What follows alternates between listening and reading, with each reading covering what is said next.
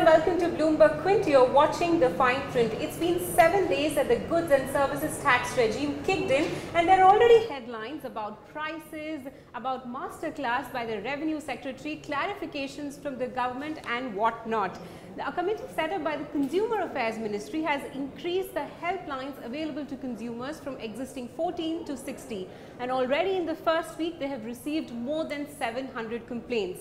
Companies have been told to mandatorily revise the MRP on the stock that they have carried on into the GST regime, and any failure to do or revise the MRPs will face fines of up to 1 lakh rupees, including a jail term. So let's see so far what are the prices that we know about.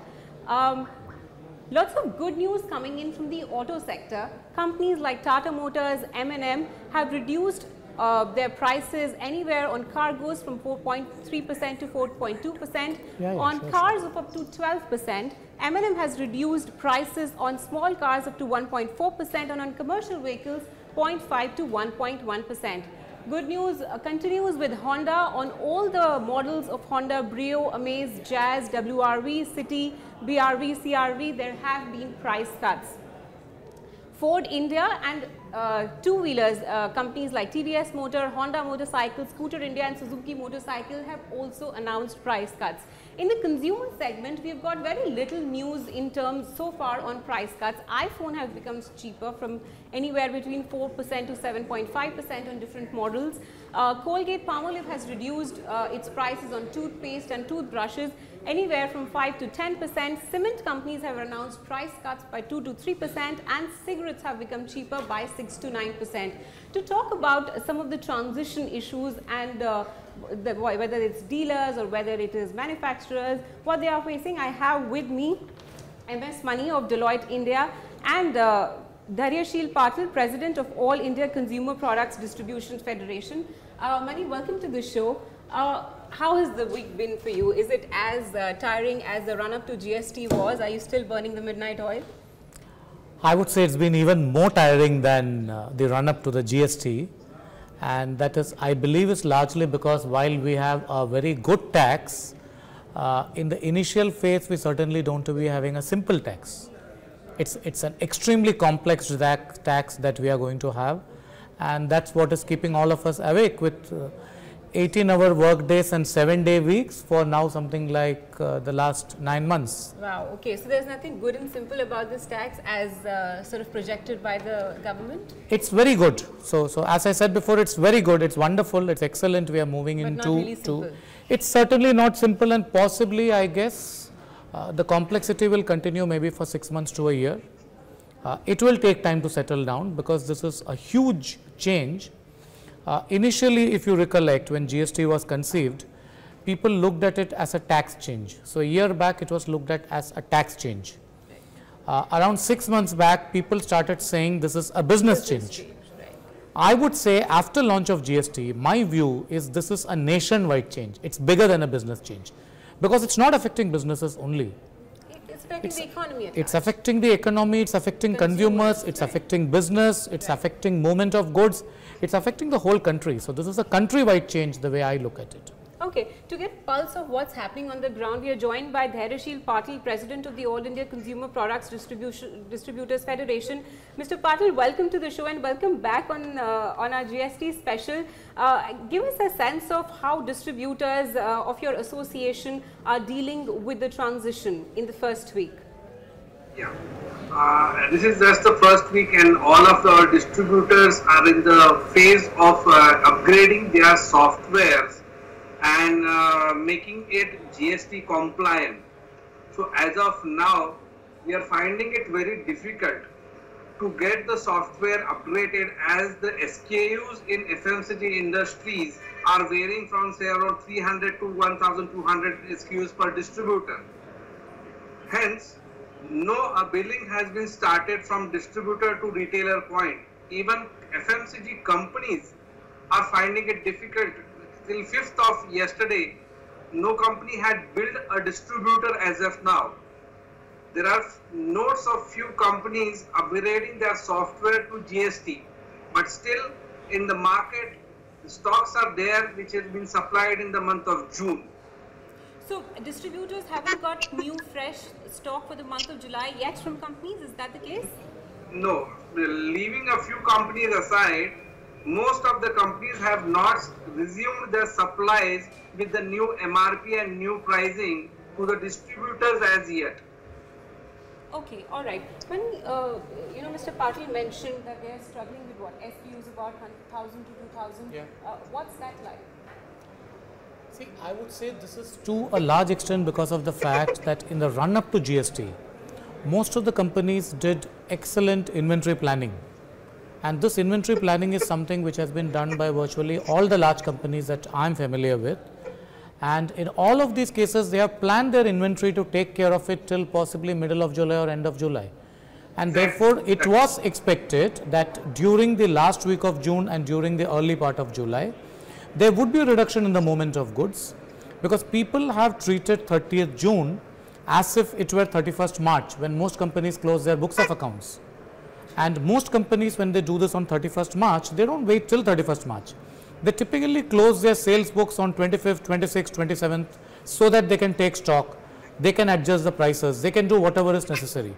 So to some extent this year at the end of Q1, we have also been having a situation similar to 31st March, where most companies have stopped their last week dispatches, most companies have closed their sales books, but this is not, I believe, leading to any kind of disruption in the market, because companies have been prepared, they have planned for it, and they have ensured that adequate inventory is there at all locations. Okay, Mr. Patil, the inventory that you are holding, have you revised MRPs on that as yet, the ones that you are forwarding to retailers? I didn't get your question, ma'am. The inventory that is with distributors, is the MRP on those products revised? No, not as of now. The MRPs are just MRPs which are the stocks are of June we have received. We have not received any stock with new MRPs in July as yet. No, but the Consumer Affairs Ministry has said, right, that if on products where the price has reduced, they have asked retailers to paste additional stickers reflecting that new price. Is that exercise going on? We have received certain information from the companies, but we have not received the stickers or whatever the MRP reduction has to be done. As far as now, only Colgate have issued a price list reduction rate, which we have already shared with you. Sure. Okay. Is there a window or to revise this MRP? 30 days. 30 days is what the government has said. So till 30th July, the revised MRP can be pasted on the transition stock. Yeah, and in any case, the way most companies have planned their inventory, you will not have too much of the existing stock going on in any which case after 30th of July. No, but that's true for FMCG products, right? No, but may not be true for other products. I would say majority of products, people have done a lot of planning during the last 3 months, because bear in mind, GST is not something which has come and hit us all of a sudden. Not overnight, of course not. The dates were announced in January, Sure. and the finance minister kept repeating 1st of July over the last 3 months or so. So most of the large companies, most of the organized players have been getting ready for this. So there are certainly certain complexities that they are facing now, which they didn't anticipate. So I'm not saying it is, seamless or the transition is without any issues. Sure. There certainly are issues. But in terms of knowing what stock they need to maintain, what they need to bill out, what is their minimum order quantity, I believe all those things are pretty well planned. I'll come to the complexities in a bit. Mr. Patil, give me a flavor of, you mentioned that you're getting your systems ready.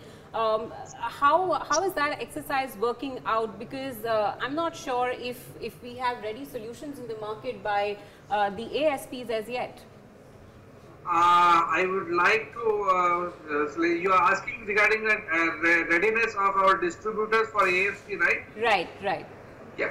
I am very glad to let you know that we have signed an agreement with Carvi, Simple Life, and will be launching a portal on 9th of July, that is on Sunday, where our distributor members can connect to the ASP and upload their data to get GST compliance.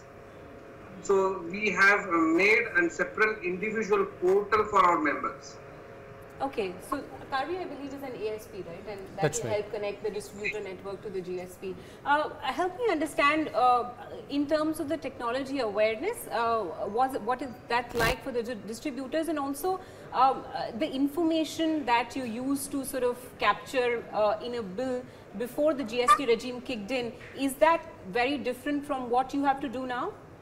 Yes, exactly. It is very different what we have to do now, because as since HSN codes have to be come in, then we have a complex of all tax rates from 5%, 12%, 18% and 28%. So the entire data will have to be, and the billing will have to be done according to the formats given by GST. Okay, is that a problem, Mani, that you are sort of getting as feedback from clients in terms of classification with HSN codes? There are certainly some issues with respect to classification, and for instance, how would you classify plastic furniture? Okay. Would you classify it as an article of plastic, or would you classify it as furniture? Okay. Now one is 18%, one is 28%. So and this problem didn't exist in the earlier regime? This problem didn't exist in the earlier regime, and in the earlier regime this problem could not, I mean it would have existed in a different way, because each state had a different VAT rate, you know, for furniture, for plastic articles, so we didn't have to worry about it. But when you look at something like a plastic molded furniture, is it essentially a furniture which is made out of plastic, or it is largely a product of plastic, which also happens to be a furniture? Now the manufacturer's view on this seems to be, it is making plastic molded furniture is similar to making any plastic product. It's like making a plastic jug, a bucket, anything out of plastic, and they seem to be feeling therefore this is an item of plastic. So what if it looks like a furniture? Okay. The government view seems to be, no, this is furniture, so you better pay 28%. Oh, already there is a government view on it? Absolutely. Okay, of course. Right? So like these, I believe there are a lot of classification issues. We have to bear in mind at this stage that in excise, the classification issues took around 25 years to settle down. Yeah. Here we are not hoping that it will take 25 years, but should take at least 3 or 4 years to settle down. Yeah, it will be really sad if you 25 years from now going to stand here and discuss that. Mr. Patil, you want to tell me about some of the classification issues that distributors are facing? Classification issues, yes, because we have some products coming down from 12% currently to 6%, and especially in hair oil, we have perfumed hair oil and regular hair oils. So we have some issues, but companies are looking into it, and they will send us the detailed classification reports. Okay, how is in the interim this problem going to get resolved? Because when you are punching an invoice, my understanding is that you have to enter the correct HSN code, which is how, you know, it will get decided, the CGST, SGST will get decided, or IGST will get decided on it. So if you're not doing that calculation or that HSN code right on day one, it's going to have a ripple effect on everything, right? On your credits and everything, on the amount of tax that you've already paid, or excess credit, right? So it's not just a number that you're struggling with. It has ramifications much more than just getting the code right. Absolutely. So in the interim, how should companies figure this out? Okay, so when we talk of an HSN code is something which is subject to interpretation. So it's not a product description, it's an HSN code. No, I might say that I am in this HSN code. If you are the tax authority, you could say, no, you are not in this HSN code. Now that gets settled much later. No, but assessments in the earlier regime used to come, what, 2 years later, but here it's going to be, what, 2 months or 3 months process, right? Possibly. But the key point over here is, irrespective of what we do, there are going to be classification issues. And there's going to be litigation. May not be litigation. There are going to be classification issues. Depends on whether companies would like to pursue the litigation route, or whether they would like to, you know, go in for an advance ruling. Or there are many other methods in, you know, GST which are permitted. So I mean, the point that he was mentioning in terms of would oil be treated as hair oil or edible oil? Right. So now that's to be decided on a fact specific, you know, case. And is it possible that, you know, X manufacturer or retailer decides it in one fashion and the other, because it's not a common platform where everybody is coming together and discussing it, right? In Maharashtra, one guy may do it at 5%, the other may do at 12%. Absolutely. And I'm sure the tax authorities will be talking to each other. They do. So here we have to bear in mind that there's no concept of crowdsourcing where you can get everyone on the same platform and everyone agrees. It doesn't happen. Sure. So people do take different views. Sometimes they take different views even within a particular state. Right. Sometimes it takes across states, and over a period of time the law evolves and classification issues get settled. So this will take time before. This is something which should take time, because classification is a huge challenge for the basket of products that we have in our country. Sure. Okay. It's a huge problem. Where I think we should be very thankful right now, to the government and to the tax authorities, is the fact that none of the states have made any changes to the tax rates. Okay. Now, bear in mind the states have authority even in GST to alter the tax rates. Right. So, if some states start altering the rates of a few products, some other states alter for a few more products, that's going to be really tough. So, can they do it, say for instance, 8 months down the line? They can do it any time. They just need to go to the GST Council, and the GST Council needs to agree, but they can do it any time. And GST Council will entertain requests like these from individual states? It would depend on how the state projects its case. Okay. So, how well does the state project its case? And I mean, taking the example of oil that you mentioned, how would someone decide whether a particular oil is a hair oil or a cooking oil? Sure. So, coconut oil is used in virtually the entire country as a hair oil, but in the state of Kerala it is used as a cooking oil. Okay. So, is it primarily a cooking oil which is also used for applying on the hair, or is it primarily a hair oil which is used in some places for cooking? Now, that's a fact specific matter relating to that state which the tax authorities have to get into. Okay. Mr. Patil, let me come to you and point out to me any other transition issues that you are facing, but I do want to ask you, have distributors done any maths in terms of the change in margins at all so far? I didn't get your question, ma'am. Have distributors done any maths in the context of your conversations with the companies that you get your material from, how the margins will be impacted in the GST regime?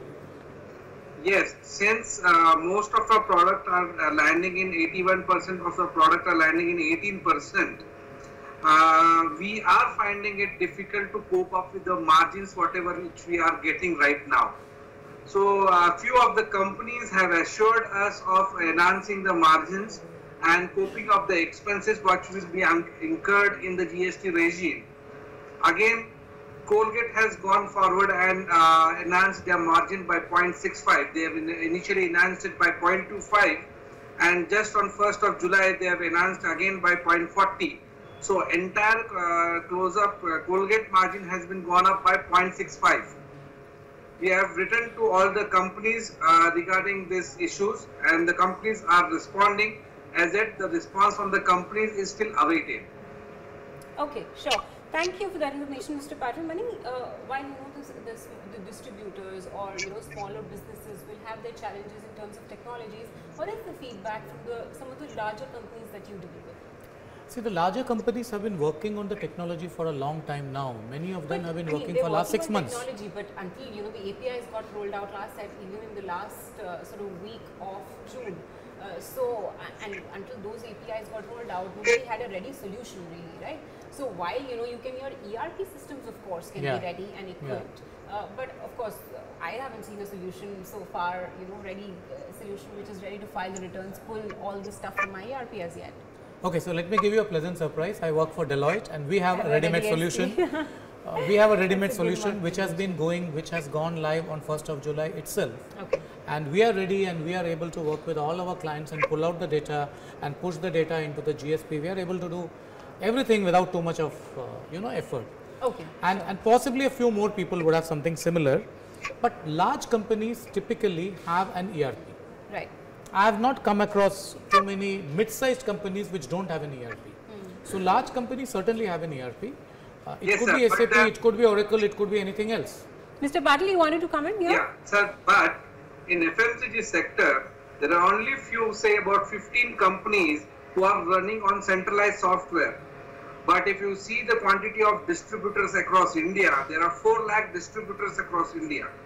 Leaving a few aside, still there is a major quantity of distributors who are using local mail softwares, like mid-sized company softwares, which in turn are not ASPs of ASP for the GST regime. So these companies and these softwares are finding it difficult to cope up with. As you rightly said, that number of larger companies are already having it. So, Mr. Patil, if I have understood it correctly, your point is that the ERP systems are not equipped to capture the data. Is that your point?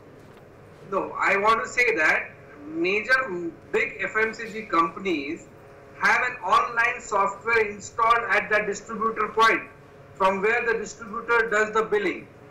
Okay. It's a centralized system. It's on SAP, I guess. But the smaller distributors, where companies does not provide a software, they have procured a software from a local company or a smaller company. Okay, and what are the challenges that they are facing there then? Now, these smaller companies are not tied up with the ASPs, and hence coping up with the GSP is becoming an issue for us. Okay, okay. How is that? I think what he is mentioning is the fact that not all FMCG companies have networked all their distributors and at all their trade channels. So at certain points of time, the network gets extended, the ERP gets extended till possibly the FMCG or the pharma company's local branch. Okay. Till that level it is there. Once the goods leave the branch and then they move on in different trade channels, they are not integrated and they are not linked. Okay. But at that level also, there has been a lot of action, I would say, in the last maybe 15-20 days. Okay. Yes, where exactly. Most of the local software service providers also, who provide the locally made software, have upgraded themselves to GST. Okay. And when they have upgraded themselves to GST, they have done it in a phased manner, where they have first taken on the invoice generation, and they have completed that because that's a showstopper. Otherwise, business will stop on 1st of July. Sure. Exactly. Then they have gone to debit note, credit notes. Now they are getting to the GST registers. So they are doing it in a phased manner. Okay. So all over the country, I would say, with the level of software awareness that we have in our country, it is something which should happen during the rest of the month. Okay, all right. Mr. Patil, let me give the last word to you on, we've just ended the first week of the GST regime. In the coming weeks, what sort of support do you seek from the companies that you source your goods from? And also in terms of any assistance from the government, any expectations on that front? Excuse me? So, any from going forth in the next coming in the coming weeks, what is the conversation are you going to have with the companies that you source your goods from, and also any expectations from the government? Companies will shortly resuming their supplies in a day or two, as we were informed by many of the companies that they will be resuming their supply from 5th. But it does not seem the case that most of the companies, and since the distributor are not still ready, and neither the retail trade is ready to buy the goods. So we are expecting that business will resume as normal from 10th to 15th of this month. All right. From government, we are expecting that the retail stocks, the stocks which were lying into the retail trade, and if the retail trade goes on into having billing done through GST, so the differences in the margin which they have to pay GST, neither of the companies are giving any answer or any feedback on what is going to be the quantum of reimbursement to the retail trade in terms of the tax to be paid, GST to be paid to the government. As of now, the retail trade was been given the VAT deduction bills, but in GST regime where the quantity has gone down from tax rate, so the reimbursement has not been confirmed by any company as of now, and this quantity is huge. A retailer might land up spending say about 20 to 25,000 rupees on his stocks at the end of the day what he was carrying on 30th of June. Okay. Okay, so that communication, Mani, hasn't happened, and I'm hoping over the course of next few weeks that happens. Last word to you, Mani, on in the coming weeks, where do you see challenges, and what should be the areas immediately that small businesses should focus on? I believe small businesses have waited for a long time on a wait and watch mode to see whether GST is going to happen, and that could be the reason why some of them did not get prepared. Because even as late as the end of June, quite a few people were thinking the government will extend it again. We know they are going to extend it. That's not happened. Yeah, I was speaking with somebody who said that, on 3rd of June they got a call from a client that where do we start now? Yeah, and since that has happened, I believe especially for small businesses, what is imperative now, it's happened, it's going to be here. We are going to have this tax system for the next 10, 15, 20 years. Get prepared if you have not get started. Roll up your sleeves, get things done. The good part is the software is available, the tax advice is available. It's a question of investing that amount of money and getting set. And I think from the government side, the first two things that businesses will be awaiting is that summary return form that initially will need to be filed, and also the details on credit transfer document, which the draft rules are out, but I'm not sure if there is full clarity on that front. No, the trans 01 form has already been published. Okay. The return in the return form 3B has also been published. Okay. So that's available, for anyone who wants to do that. But okay. Since this is a system which is run by a web portal, right, and since the government has built huge amount of IT infrastructure, what people need to realize is it may not be doing exactly what they were doing in VAT. Yeah. It may not be doing what exactly they were doing in service tax. Right. It may be a little more than that. Now we have a choice. Are we going to crib about it, and are we going to say India does not have so many places which have a Wi-Fi hotspot? Right. We are not technology ready, our invoices are not ready. I think we've left those arguments far behind. Absolutely. Or are we going to get prepared and we are going to go? Yeah, hopefully, businesses will do that. Mani, exactly. Mr. Patil, thank you for joining us on the Hello GST show, and thank you so much for watching. We'll continue to take stock of what challenges businesses are facing in the transition period. Thank you so much for watching. Thank you.